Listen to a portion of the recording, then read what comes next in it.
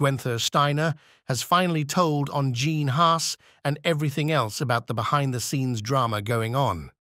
The unexpected exit of Steiner from Haas added some spice to the early weeks of the 2024 Formula One season. He spilled the details during his first public appearance at the Autosport International show last weekend. This is Formula One's breakup of the year, and it's about time for us to understand what's going on, so don't go anywhere. Following a lively onstage Q&A, complete with an impromptu book signing, alongside Sky Sports F1 TV commentator David Croft in front of an enthusiastic crowd at the National Exhibition Centre in Birmingham, Steiner opened up in his first media interviews post his departure from the team he founded in 2014 on behalf of owner Gene Haas. Ahead of a televised conversation with Sky Sports news reporter Craig Slater, Steiner exclusively shared his side of the story in a sit-down with Autosport. In his inaugural comprehensive and extended interview, the 58-year-old delved into the reasons behind his departure from Haas, shedding light on the challenges of not being able to bid a personal farewell to the team staff. He elaborated on why he harbors no bitterness about the situation and shared insights into his reflections on the future of his journey in Formula One. Yet, he candidly discussed specific incidents that unfolded during his decade-long tenure at the team. According to Steiner, these events deserve a reconsideration, just as he suggests re-evaluating the subpar results that Gene Haas pointed to as the primary rationale for not extending his contract as the team's founding principal. After disclosing during his onstage Q&A that Gene Haas had unexpectedly conveyed the news of not extending his contract, which was set to conclude in 2023, through an out-of-the-blue phone call between Christmas and New Year, Steiner shared his immediate reaction to the revelation. In the end, he said, "The contract was up, and for me it's like it always was. If it doesn't work, just let me know. I'm not hung on anything. Gene Haas owns the team and obviously has got the right to decide what he wants to do. Simple as this. If he doesn't want me around, I'm not around. That's all right. Let's move on. I'm not running, and in a rush for the next job, I'm chilled." Although not placed on gardening leave after departing from Haas, as his contract wasn't terminated, but rather not renewed, Steiner is currently believed to be subject to an anti-competition signing arrangement, a temporary measure that can be implemented. This situation contrasts with the non-working scenarios that F1 team staff might find themselves in when they commit to joining another team before officially leaving their current squad. This is the reason why, when questioned about the possibility of a hypothetical offer from Christian Horner for a return to Red Bull this week, and if he could accept such an offer, Steiner responded with a firm no. It's worth noting that neither side has officially confirmed the existence of the anti-competing clause. With the unexpected revelation that Steiner won't be making a comeback with Haas, and the appointment of Ayao Komatsu, the team's former director of engineering and chief race engineer, as the new team principal, understanding the sequence of events leading up to Gene Haas's Christmas phone call becomes crucial. The 2023 campaign for Haas turned out to be a debacle, marked by the VF23 car experiencing tyre overheating issues. This predicament rendered drivers Nico Hülkenberg and Kevin Magnussen mostly ineffective in defending their favourable grid positions, particularly those secured by Hülkenberg.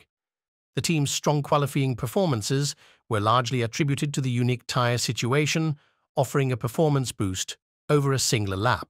Haas became the final team to adopt Red Bull's downwash side pod concept, introducing a substantial development package during its second of 3 home races last year, the United States Grand Prix in Austin.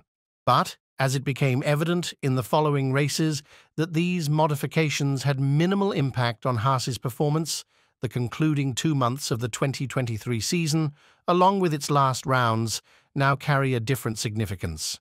Steiner seemed to have a secure position through the Austin and Mexico rounds. However, it was the team's 10th place finish and the accompanying $20 million prize money in the Abu Dhabi finale that Gene Haas pointed to as the catalyst for the top management change.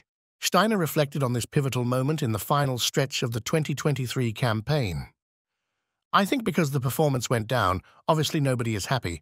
There is nobody more unhappy than me.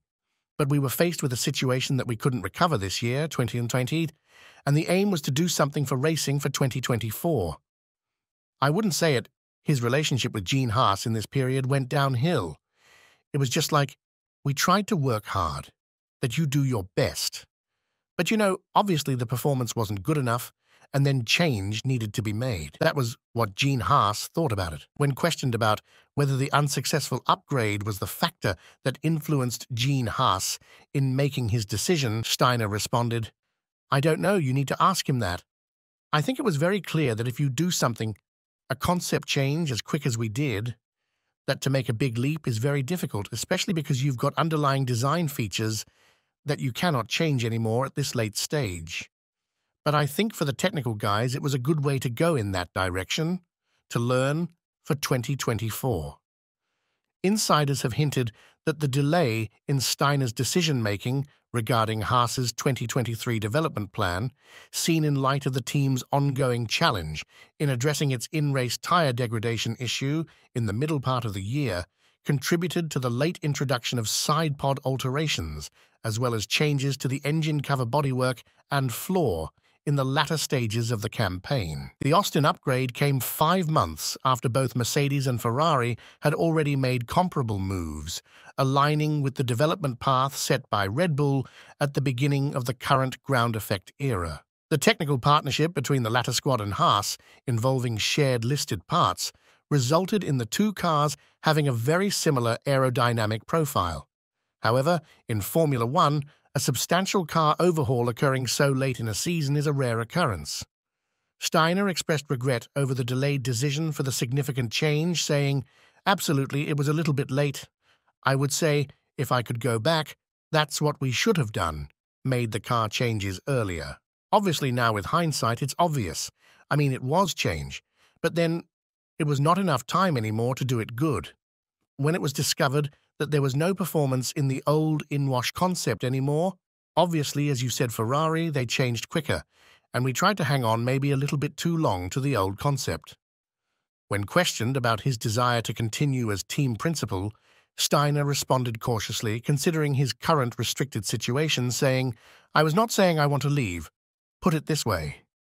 Steiner's further reflections on his perspective regarding his future in the top role at the Haas F1 squad provide revealing insights. It revolves around his desire for Gene Haas to allocate more resources to enhance the team's core infrastructure under F1's cost cap. Haas faces challenges in making research and development efficiency gains as it pays for many pre-developed parts from Ferrari. In his only public statement on the current situation, shared with F1's official website, Gene Haas said something that made it clear that he was clashing with Steiner regarding the team's direction. He said, "I can't understand how we can be last in the Constructors' Championship with all the equipment and people we have. I've never been in a company this long as I was in Haas F1. Think about that. At some stage, the long-term future gets considered. Doing more of the same and seeing what other people do to move forwards. Like all the other teams, like AlphaTauri, Aston Martin, you see where they are going, and you cannot go with them. It's difficult to stay motivated. You always try because you never give up. You try, but at some stage, obviously, it becomes more clear when you're gone because you are not in the whirlwind anymore. You are outside, and you look in, and you say, wow, I pushed for a long time, seeing where other people are going since the budget cap in for 2021. Formula One has changed since the budget cap came in place.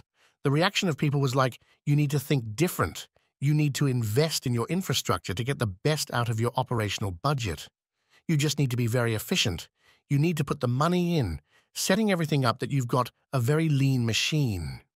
You always push to do that.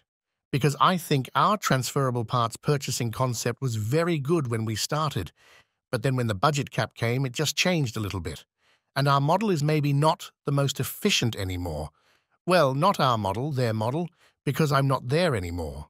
Steiner firmly denied any suggestion of a falling out with Gene Haas, saying, "I wouldn't say I fell out with Gene. I don't fall out. I don't need to fall out with anybody. Because he owns the place. He can decide what he wants. I cannot fall out with him. I can be upset, but I'm not even upset. It's his decision, and he can do what he wants. But I think the results are always the product of how you can achieve the results. And if you cannot achieve them with what you have got, the results are just the end product, which is not good. Speculation has arisen that Gene Haas's recent moves at the helm of his F1 team might be part of a strategy to sell the squad. Insiders within the team have hinted that the machine tool magnate could potentially recoup his initial investment and even turn a profit, given the significant surge in the worth of F1 teams in recent years. Steiner's reaction to this? I have no idea what he wants to do, and it's actually not my problem. Which is good, you know? Does anyone else read the tension between the lines? I know I do. Before we part ways today, I want to hear your thoughts. Do you think Guenther Steiner's firing is justified? Or is Gene Haas's train of thought going off the rails? Tell us your answer in the comments section down below. And as always, don't forget to like and subscribe to the channel if you haven't. Thanks for watching.